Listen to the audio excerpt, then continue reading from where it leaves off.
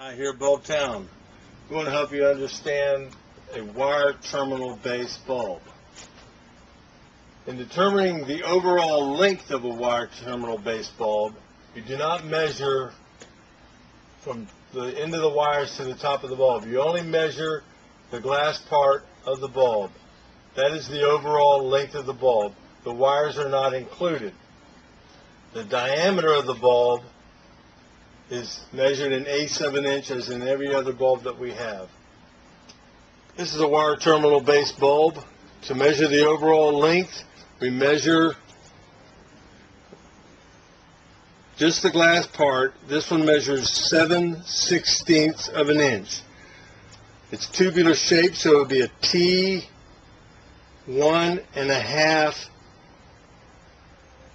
diameter bulb, which is an eighth of an inch plus a 16th, so it would be a T 1.5.